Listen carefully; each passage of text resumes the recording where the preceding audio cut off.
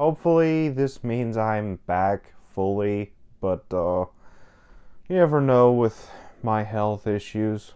Godzilla Minus One is the latest Godzilla film from Toho Studios, directed by Takashi Yamazaki, starring Ryunosuke Kamiki and Minami Hamabe.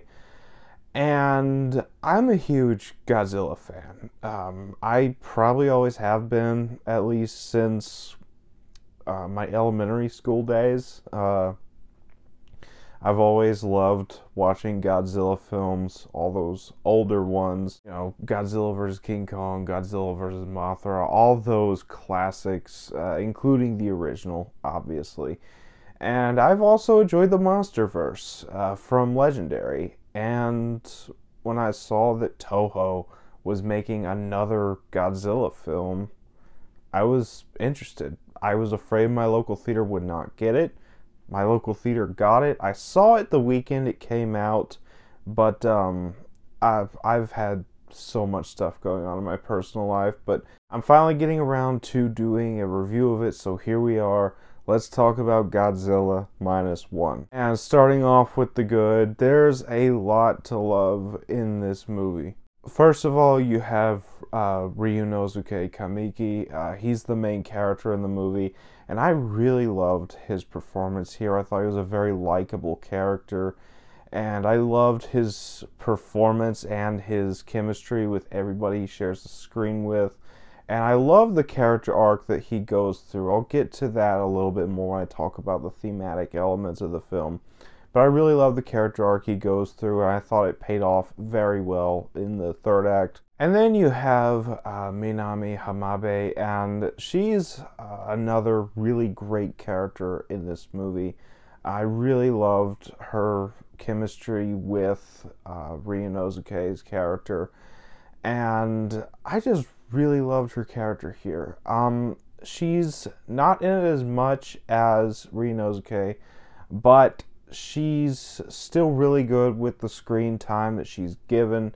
And like I said, her chemistry with Ryunosuke is absolutely fantastic. I feel like her performance is just as great as his performance. I feel like her character really balances out his character and what he's going through. And then aside from those two, you get a really great cast of characters here. Just about every human character in this movie is likable and relatable in a different way than all the others. I really loved how every human character in this movie was handled. I love how they all kind of have their own arc. They all have their own backstory. And most of them get their backstory at least semi-fleshed out. And yeah, I really loved every character in this movie. But obviously this is a Godzilla movie, so the main focus is going to be the big guy himself, Godzilla. And let me tell you, Godzilla in this movie has never looked better. I loved this portrayal of Godzilla. I thought that he was intimidating, he was terrifying. I really loved the way his powers were utilized in this movie. I love how his atomic breath was handled. Instead of just being something he can use over and over, it's one concentrated blast that he has to charge up. Kind of like the Death Star beam, honestly. That's what it felt like. Godzilla's rampage scenes are just absolutely fantastic. And hearing that classic Godzilla theme in a Toho Godzilla film on the big screen, I'm sorry, but the Godzilla fan in me was absolutely freaking out. It was amazing to hear that on the big screen. And it's something that a lot of people have pointed out already, but this movie was made on a less than $15 million budget. And it looks way better than just about every big budget CGI film that has come out this year. The CGI in this movie is better than the CGI in The Flash. That's not a very high bar, because the CGI in that movie was absolutely terrible. But either way, the CGI in this movie, the visual effects are fantastic, and I love everything about them. And obviously this is a Godzilla movie, but I feel like the character work in this movie really carries it. As with a typical Godzilla film, you don't get the whole movie with Godzilla.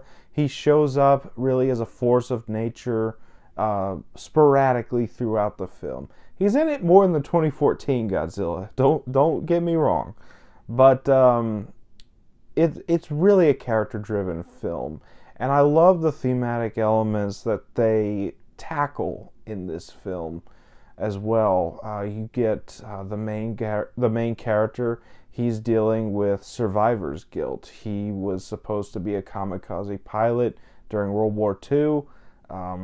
He did not go through with it, and he was on the island when Godzilla attacked and killed a lot of people that he was in contact with. And the whole movie is really about him overcoming his survivor's guilt, him trying to find a new purpose in life. And I really love that and the thematic elements that it entails. And like I said, I feel like it left off with a really well-earned and very satisfying conclusion for the character at the end of the movie, and something that I would love to see explored in a sequel should they decide to make a sequel to this movie. But yeah, I really love that. The score obviously is great. I've already talked about the visual effects and how impressive they were. I just love this movie, and I really hope it gets a sequel because it does end with a bit of a tease for a sequel. So should they go that route, I'd definitely be down for a sequel. But yeah, that's about all for the good. On to the bad, and really, there's no bad here. There's just not. So on to the final thoughts. I love this movie. This is easily one of the best of the year for me, and I'm so glad that it is winning at the box office. Now, it's not first place at the box office, but it is making a lot of money, and it is drawing a big crowd. And I'm so happy about that because this movie deserves every bit of praise it can get. Godzilla Minus One is one of the best Godzilla movies ever made. I cannot wait to own it on Blu-ray. And I'm going to give it a 10 out of 10. That was my thoughts on Godzilla Minus One. Have you seen this movie? Let me know down in the comments what you thought about it if you have seen it. And as always, if you enjoyed this video, don't forget to like, comment, subscribe, and I'll see you all next time.